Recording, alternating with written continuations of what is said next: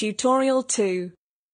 Adjust the windows so you can see the web browser and your flip chart. You can use the Restore Down button on the top right Active Inspire window to make it smaller. Select the text you want to copy and drag it from the web page onto your flip chart page. Now click on the image and drag it from the web page onto your flip chart page. When ready, minimize the browser window.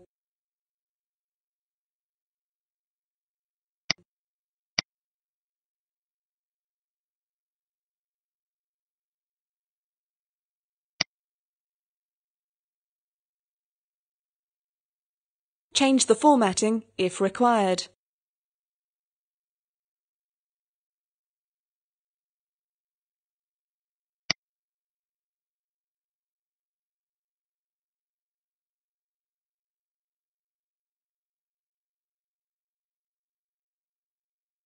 Now click on the image, reposition it,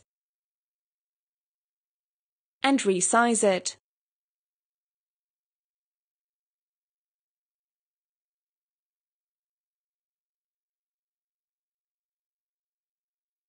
You have now reached the end of this tutorial.